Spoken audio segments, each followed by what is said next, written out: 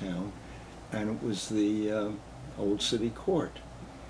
And she said, they're having a meeting, and I'm sure you'd be interested in it because I love history.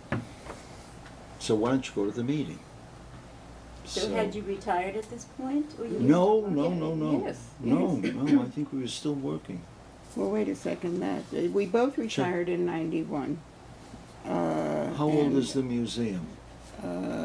It was 90. We started 15 years ago on the museum. 98 was when it was first chartered. Yeah, it was after we retired. Yeah. So I went to the meeting, and I offered my services to letterheads and brochures and anything I could do, a logo, and came home that night and I said to Rhoda, you know, it's one thing for me to volunteer my services, but they're going to need grants.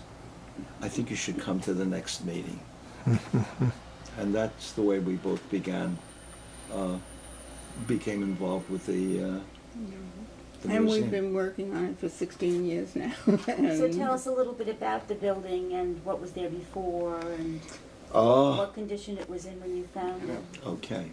First of all, I'd like to give credit where credit is due. I think Brian and the original board that started this, they had a Brian Mercadante. I'm sorry.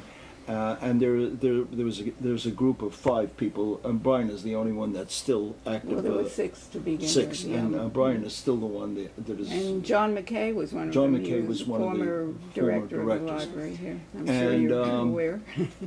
And the building has you can go on forever about the building, and it's a labor of love. We came in to that building, and it had been sadly, it had been abandoned and used as a Halloween haunted house. You can imagine what they did to it by painting all kinds of. But tell us a little bit about the background of the building. When was it built? Okay. What was it used for? It was originally, the building was in the town of Oyster Bay, since there was no city of Glen Cove, and so it was a courthouse and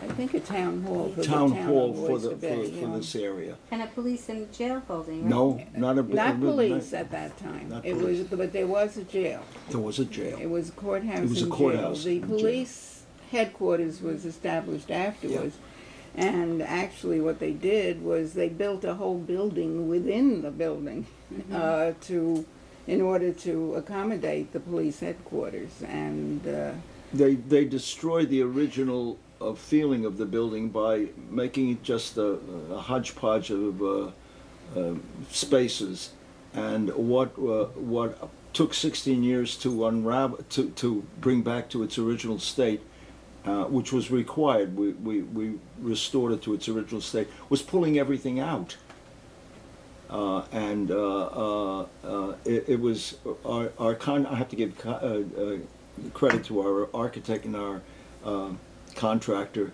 who put in more than was called for or they were being paid for. They did a magnificent job in restoring it.